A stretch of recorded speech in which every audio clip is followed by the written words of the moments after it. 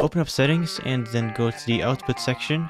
From here, I want you to change the output mode to advanced. This is because you will be able to change the most settings possible to make sure you fine-tune everything. In Encoder, you will be able to choose between NVIDIA or X264, and this, what you should choose, really depends on how powerful your GPU, respectively your CPU is. For example, if you have a RTX 2080 NVIDIA card and an i5 processor, the graphics card obviously is more powerful, therefore you should go with NVIDIA. On the other hand, if you for example have an NVIDIA GTX 1060 and then a processor of like a i8 for example, then you should go with X264 as your processor can process more, obviously. Personally, I would try both and see which one gives you the most frames while streaming, and yeah, see which one is best. Now to the juicy stuff, right? The rate control, make sure you have this on CBR. This stands for constant bitrate and will enhance your stream quality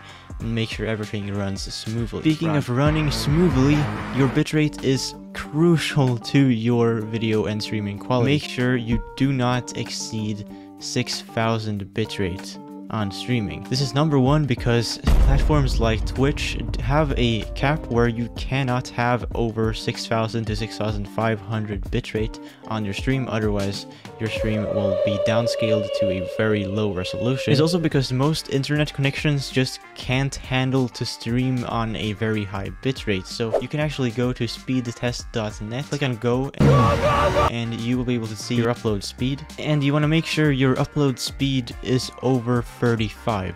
This is because I would preferably want you to have a bitrate of 3500. You can have lower as well. This is just like a sweet spot for me. You gotta find the perfect bitrate for your connection. You want to keep keyframe interval at 0 seconds. The preset is very important that you get right. You do not want to go under medium in my opinion. My best suggestion is to have on slower.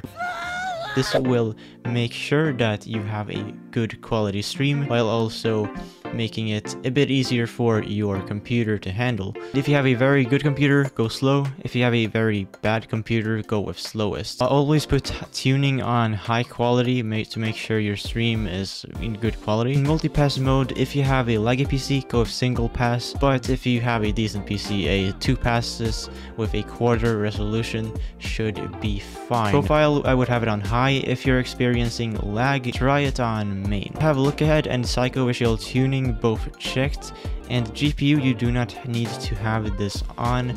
Max B-frames should be on either at 2 or 3. Now I'm gonna have it on 2. At the video section, have the resolution at 1920 x 1080 preferably, but you can actually downscale the resolution to one of the two following resolutions in case you're experiencing lag: 1600 x 900 or 1664 x 936. Trust me, the difference isn't big at all, and yeah, if that makes so you will lag less on stream, I think it's worth it. Usually you don't need to have a downscale filter if both your scaled and canvas resolution match. FPS values don't need an explanation. Have it on 60 or 30 if you are lagging. At the advanced section, have the process priority at above normal. This will make sure that your computer processes your stream or recording before stuff like a game or Google Chrome, anything on your computer. At the video section, I would recommend to have the color space at Rec 709 and the color range at full to make sure you get the most colors. This is just the tiny details, not too important actually. And at the stream section, make sure this box, ignore streaming service setting recommendations, is unchecked. If this is checked,